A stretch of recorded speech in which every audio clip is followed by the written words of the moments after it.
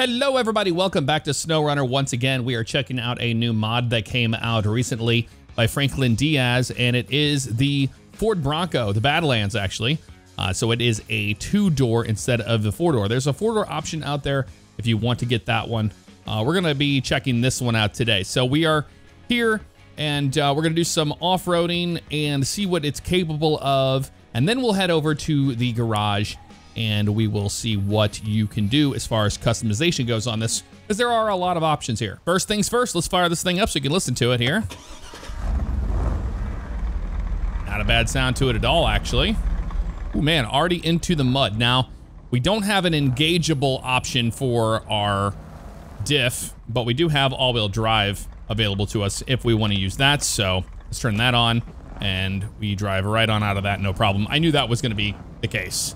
But let's go down this way, actually.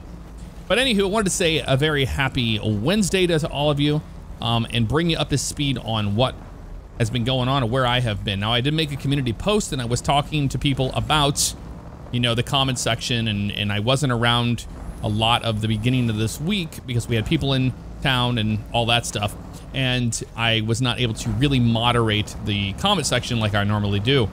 And maybe it would be a surprise to you, but I do spend a lot of time moderating that. So I remove all of the spam, all of the negative trash that you normally would see in a lot of YouTube comment sections, so we don't all have to endure it when we go down there. So if you don't normally check out the comment section, you know, let you know that I do take care of that and make sure that's a little bit more friendly for everyone instead of dealing with, you know, a normal one, if you will.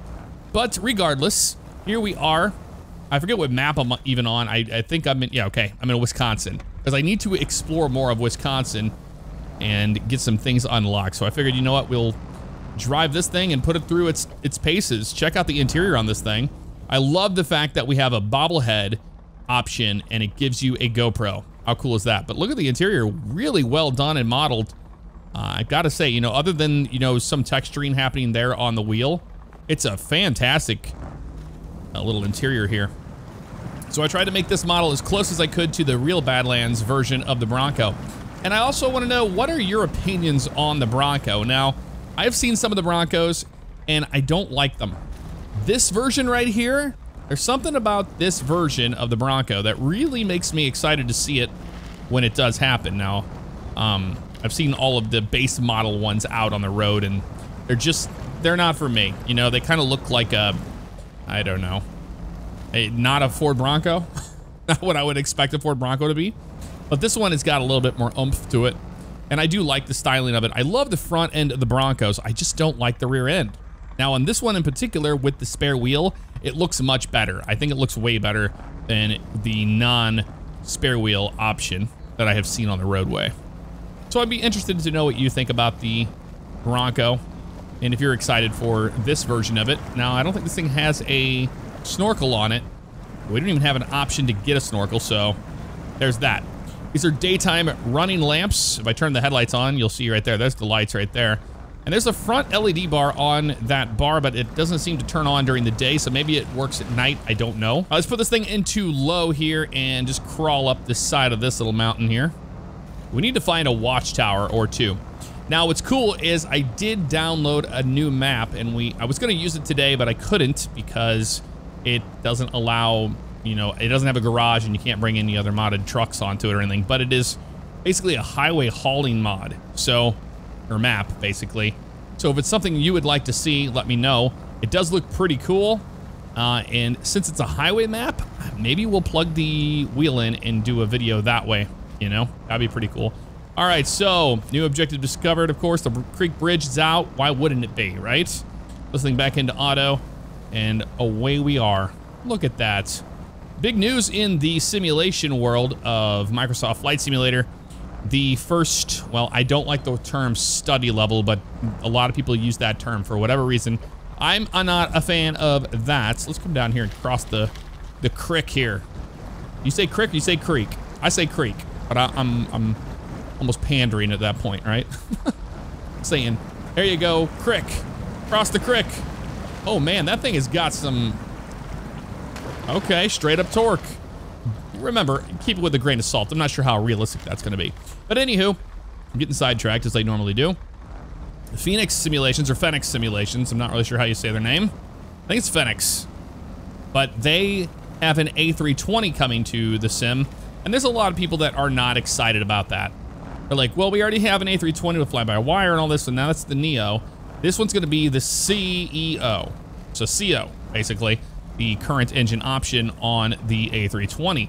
So you're not going to have a Neo, you're going to have a different version of the A320, and it looks absolutely awesome. And what they're, advertising it to be, it sounds like it's going to be one hell of a add-on. So I'm very excited about that. I will be doing some flying here very soon. So Microsoft Flight Simulator will be returning back on the channel with commercial aviation again.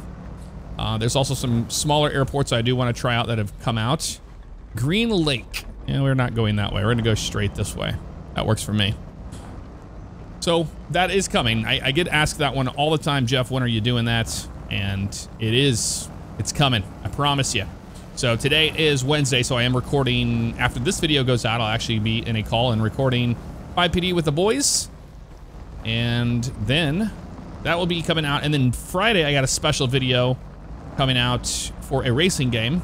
And then we are pretty much slated for the weekend and what we want to do on the weekend. If you guys don't follow my Twitch channel, it will be linked in the description as always. You can come watch me do live streams of all various different games over the weekend. I'm sure I will be streaming there. But I normally stream Tuesday through Friday, starting at 8 p.m. Eastern. Right around 8 p.m. I don't know why I said 8 p.m. I don't usually commit to a certain time. Tuesday through Friday in the evenings. There we go. That's much better. Those of you that that follow my Twitch channel, you know. I'm a YouTuber first and foremost.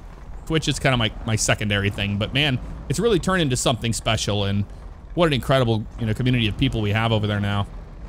It's really come a long way.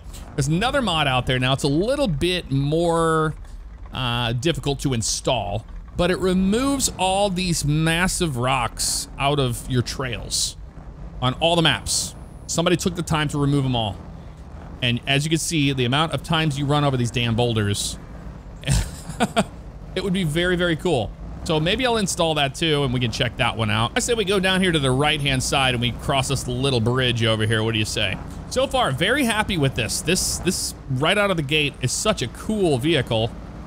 I am really enjoying it. I'm having a great time destroying the suspension on it, but I am having a lot of fun driving it. Now, another thing I did want to talk about is the new NASCAR 21 has been announced by most sports games. Now, I did not play NASCAR Heat 5, and there's a reason for that. I did not feel that I wanted to put my name on that game. It was NASCAR Heat 4. Let's not beat around the bush. And I did not want to drive any hype to the game when I felt it was just a reskin, basically. And, they had Monster Games had moved on. They were doing their own thing, and what was left of the studio was, a shell of a game, which is basically NASCAR Heat 4 at the time. So that's the reason why I didn't cover that one. Now, I'm super excited for the new one. I think that's going to be fantastic, I mean, there's a lot of things there that, there's some red flags. We don't know. We haven't seen their first game. A lot of people are buying into that hype train, as, we all tend to do from time to time. And I understand it. I'm the same way. I get excited. But the promise to have this, and people are expecting R-Factor 2 simulation in there. Let's not get too far ahead of ourselves until we see some gameplay and some things there. Now, they haven't approached me yet, so I have no idea what the campaign is or marketing strategies are for this game coming out. We just, basically we're told, hey, it's happening. Not that, hey, it's happening on this date or anything like that. So I'm super excited for it. So I don't know if they ask me to check it out. I definitely will. You know me, I'm a huge NASCAR fan, so I'm all ears for it. And a new NASCAR game, yes. And there's a lot of great things that are being, brought up, that they brought up and said, hey, we have a full-fledged paint booth, which is a big one. So I'm very excited to see that. I supported the NASCAR Heat games for so long, even though a lot of people disagreed with that. It was all we had. We didn't have any major studios that were picking up the pieces that were left behind after the wake of the NASCAR 14 and 15 series, and they started all over from the beginning. Now, using the Unity engine, a lot of people were like, I don't know if I like the Unity engine, but they were using a version of the Unity engine that wasn't like, you know, what you can go download and build a game on, basically. And they worked very, very hard with them to get different simulations in there for a racing title like that. So if you're wondering, that's what's going on. You know what? I don't know if you guys have been following the saga of Earth 2 and, oh my God, all the scammy stuff that's been going on lately, but I just got a flashback of seeing that Earth 2 Jeep, you know, flipping around on the map. That's kind of what this reminds me of, the yellow Bronco here does. I saw this little bridge here. I want to go across there. There it is right there. So far, so good, man. This thing is capable. We haven't gotten stuck once. Like, I know we're not going like real hardcore here, but I'm liking this thing. This is a great scout vehicle. Oh, here we go. Let's try reversing this thing out here. Put this thing into low, and let's try to crawl to the left and try to get this thing on the actual thing. There we go. Without falling off of it would be nice. Oh, just like that. That worked out. But yeah, I was having some flashbacks there of the Earth 2 stuff. All right, let's see what the lighting looks like on this at night. So at night, we do have the front bar that does turn on. Now the overhead lights, those KCs, they don't turn on, weirdly enough. So there's the lighting on this thing. I mean, we damaged the left front a little bit there, but you can see it puts out quite a bit of light. The rear lights look really nice too.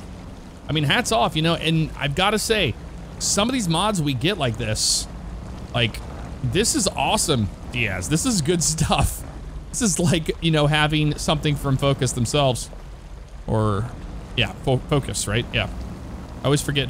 The publishers and the developers, it always throws me off. I don't know. But there you go. All right, cool. So let's go ahead and head back to the garage, and we'll check out what customization we have for this truck. Here we are in the garage. Check it out. We have two engine options, the 2.3 liter EcoBoost or the 2.7. Gearbox wise, they give you a stock one, obviously, an all around DeVault gearbox. You have the freeway option, and then you have the SnowRunner. So I chose the SnowRunner today. That's what we're using there.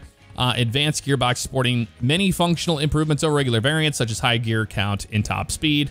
Blah, blah, blah, blah, blah, blah, we have seen before. Suspension options, there's high and high. So you can have a higher one or the one that I was using today, which I tried to make this as close as the real one looks like. A lot of tire options here. We have 43-inch Cooper Discovers. We have the new tires, Toyo Open Countries. You have the Maxxis Trepiders or new tires too. This is what we're using today. Again, I was looking at pictures on Google and trying to make it look as close as I could to the ones I saw in those pictures. 43-inch creepy crawlers. Obviously, you have to change out the wheel for that. Those are too small there. KM2s and the Nitto Trail Grapplers right there. Now, you're probably wondering how you change that out. Of course, you know, you can go to visuals and rims and change them out this way. So we'll get to that in a second here. Spare wheel options, winch options. Stock, Scout, Extended, Advanced, Autonomous, and High Power. We were using the Autonomous Scout in case we rolled. We did not, so it was actually really, really good. Spare wheel options, you have the tire Ford, you have the spare tire, the Rhino, or the tire G for the back. That's what we were using the tire G right there for. Diff lock options, you have the engageable or the unlocked. That's what we did, was the unlocked here. Engageable, we'd have to go to Alaska, North America, and find the item for that. So they did make it kind of fun. If you do download this mod, hey, go out there and try to find the engageable diff lock for this truck. When it comes to the frame options, there's quite a few here. You have hardtop A, hardtop B. So you can take these off actually, and even the top rack, you can remove that. So you can do a lot of customization when it comes to that. The front rack there, you can remove that one as well. And then we have options here for the Gaia. You could take that off if you wanted to.